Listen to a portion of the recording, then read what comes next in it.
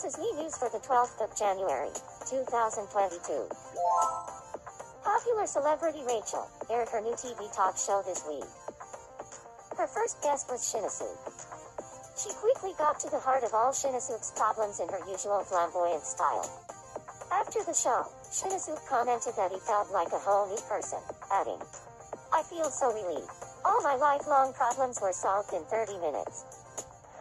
We asked some islanders for their thoughts on the matter. "I am so relieved to hear about this.